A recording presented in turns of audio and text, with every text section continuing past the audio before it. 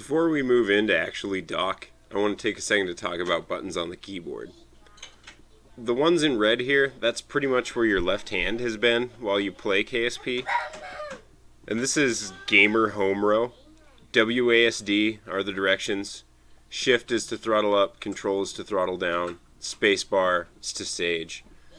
Probably don't want to rest your thumb on spacebar, could be dangerous. Now notice the set of keys that are in blue. The blue keys, that is your right hand. And to reiterate, the red keys, that is your left hand. So you virtually have a second set of arrow keys over here. I, J, K, L, up, down, left, right. H and N, those would perform accelerate, decelerate, much like shift and control on the red set. What you're seeing here is what I call docking home row. And you're going to want to have your middle finger of your right hand on I, your index finger of your right hand on J, and then just like always, gamer home row on the with your left hand. Middle finger on W, index finger on D. And they're essentially mirrors of each other. So it's important just to fiddle with these, to learn how they work. They're going to be essential to this next docking stage. Notice how there's a purple indicator on my nav ball? Well, that's my target. So we're going to want to point our nose at our target. I'm using the red set of arrow keys. I'm going to show a picture again just so we're clear. So now I'm going to use the red set of arrow keys to point my nose at that purple indicator, just like it's a maneuver node.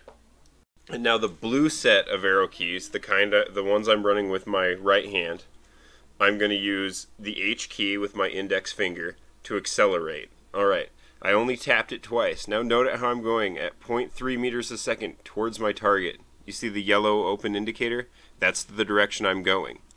Alright, now I'm going to tap the V key twice, the letter V on the keyboard, and that's going to change my camera view. Oh, sorry, 3 times. We're going to want it, in chase mode. Now, chase mode, the camera is going to follow behind our spaceship. We can pan around it like normal, but up is always going to be up, down is always going to be down, left, right, etc.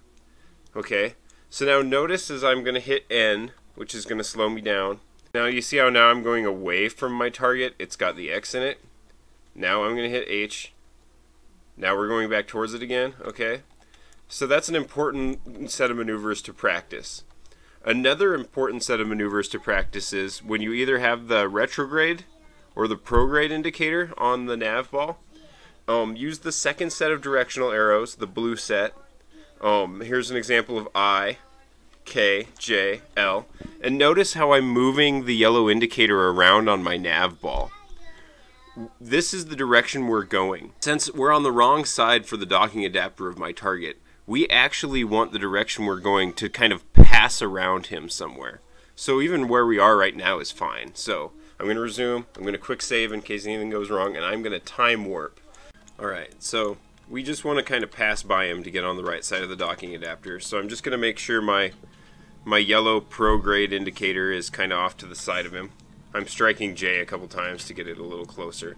And now I am going to time warp very slowly, about 3 times. Just because this is a lot of waiting. Alright, going to make sure our solar panels don't collide. I'm actually going to hit E to rotate a little bit. There we go, just to be sure. Alright, and I am just time warping and sliding along, not doing anything. Now that I'm on the right side of the docking adapter, I want to pitch over, and I'm going to do that with the W key. And we're going to roll the nav ball until we have the open circle of the direction our target is heading. See, that's the direction our target's coming from. So I'm just hitting W, and we're flipping over. Alright, now you see how my target is coming, or is going to right here? Alright, now we're going to look out. I'm actually lined up pretty good, but you're going to want to use WASD to kind of more or less have it lined up with your target. So like that's close enough for what we're going to need to do here. We can make fine adjustments later. You see how we're going away from here? We're going to want that to be the opposite. So we're going to use our right hand on the blue set of arrow keys. We're going to use H. Now we're heading towards our target. Now we're going to use J and I, and we are moving up, down, left, right with our blue set of arrow keys, this indicator, over to the opposite side of him. Now you see how I'm sliding along and I'm not really doing anything, but this purple indicator is moving over here. That's because this yellow indicator, the direction I'm going, is on the opposite side. So I'm going to time warp very slowly and then I'm going to stop. Alright, I want him to be as close to straight ahead of me as possible, and then I'm going to strike the L key and hold that down to fire my RCS thrusters and move. I'm just going to be moving this indicator back to straight ahead. Now watch this. Alright, now I am going straight ahead. I'm going to time warp just for a second to show you what that's like. See how I'm time warping? I'm going straight ahead. I'm following this yellow indicator. Well, now we're getting really close. And when we start to get this close, it's time to reassess if we're lined up again. And we're going to line up with WASD. So that's what I'm going to do. I'm just going to kind of pan my camera around, think if I look pretty lined up. If I start to get uncomfortable with how I'm coming in, I'm going to hit N and change it so I'm going away from my target. Hitting J, L, I, and K, the second set of arrow keys, to line that up as best as possible like this. You can always time warp to slide back out. Hit an H here, getting the prograde indicator going back that direction. Same dance, using the second set of arrow keys to move that indicator. And I'm paused right now, but this is when we're going to be coming in for the kill. Alright, we're going to be coming in to actually dock. And there's only one thing we're going to have to do when they bump each other. We're going to want to make sure we're going slow, but not too slow, because you don't want to just bounce off of each other. You want to latch together. I think we're going to be going plenty fine enough if we're going about 1 ms. So I'm going to speed up by tapping H twice.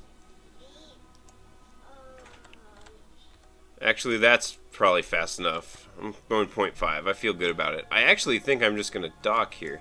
Alright, now you see how I'm actually just a tiny bit above? What this tells me is that I'm going to use the I key to move the direction I'm going, to move my prograde indicator down a little bit, because you see how my target docking port's a little under where I want to go? So okay, resume, I'm going to hit I. Alright, now I'm sliding under him. See, I'm going to make it go all the way under him. Now I'm going to hit K to make it go back straight ahead. Alright, and see how we're bumping together but we're not connecting? At this point, we're going to want to be tapping T to toggle our reaction wheels on and off. Tapping T, and we are docked. I hope this was helpful, because I used to really think that docking was impossible. And just practicing this set of dance moves will really help you out.